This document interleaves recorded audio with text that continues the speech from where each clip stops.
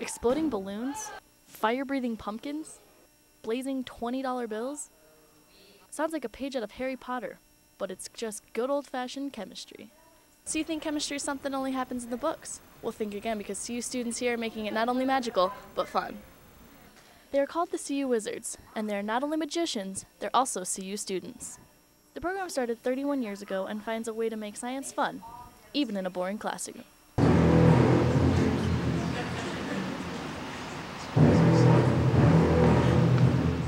Everyday experiments become eye candy, but what the CU students get out of it is the thrill of that knowing kids are learning about science.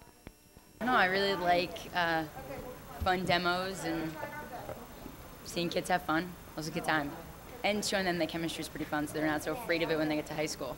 It's a lot of fun to see the kids' responses to things, and it's fun to see how smart they are, how they actually have a lot of things figured out before you do them, and know why they happen. If chemistry isn't your love potion, the CU Wizards program showcases in a range of sciences.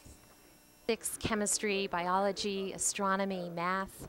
I think next year they're going to do one on optical illusions. I think they're even going to do a play. The CU Wizards shows are offered usually once a month and are fun for the whole family. Tracy Hunter, News Team Boulder.